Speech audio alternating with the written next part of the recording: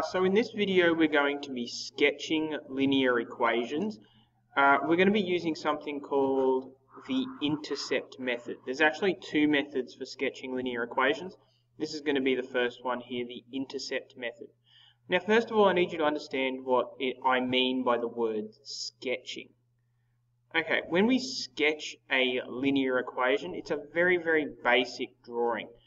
Now the way to do it, or the basic idea behind it, is if this is your Cartesian plane and you want to sketch a linear equation, remember a linear equation is a straight line, you only really need 2 points. As long as you have 2 points, you can draw a straight line through those points. And there's our basic linear equation.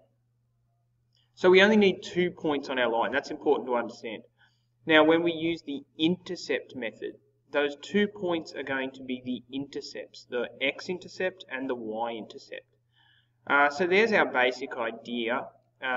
Let's give one a try so you can see what I'm talking about. Okay, now here's our equation, y equals 2x plus 3. And we're going to sketch that onto this Cartesian plane. Now, first of all, to sketch something, we're going to need two points. First step is to find the y-intercept. Now, you guys can see, or hopefully you can see, that this is written in the form y equals mx plus c. And you should also remember that the plus c is the y-intercept. So finding the y-intercept is really, really simple in this question. You just need to look here, and this is our y-intercept. So the y-intercept is positive 3. And on our Cartesian plane, 1, 2, 3, there it is. And that's going to be our first point here at 3. Now the second step is slightly more difficult. So that was step 1. Step 2, when it comes to the intercept method, is a little more complicated. It's finding the X-intercept. Can't spell. Finding the X-intercept. Now let's think a little bit about what the X-intercept actually is while we're doing this. The X-intercept is where the line passes through the X-axis. So somewhere along here the line is going to pass through the X-axis. And if you stop and think about what the X-intercept really is, what we're saying is when y is equal to 0, what is x equal to?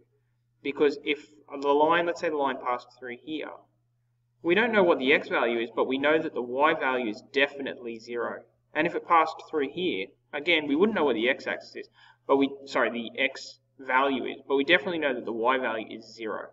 So to find the x-intercept, and you're going to write this over and over and over again, so get used to it. To find the x-intercept, let y equal 0. Okay, so let's try that out.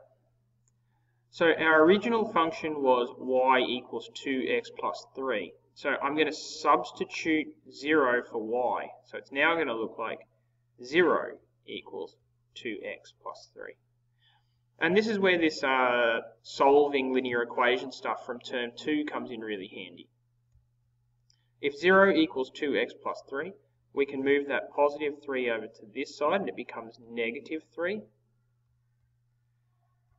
So we have negative 3 equals 2x. And then to get rid of this 2, we need to divide both sides by 2. Negative 3 over 2x. Now, you could leave it like that, but I'm going to do it as a decimal just to make my life a little bit simpler. Negative 3 over 2 is negative 1.5. Now, don't be scared, you can do all of this on your calculator. This little nugget is the thing that we were looking for.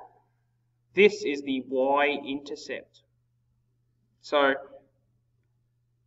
at the x-axis, the line passes through at x equals negative 1.5. So 0.5, 1, 1.5. So that's negative 1.5.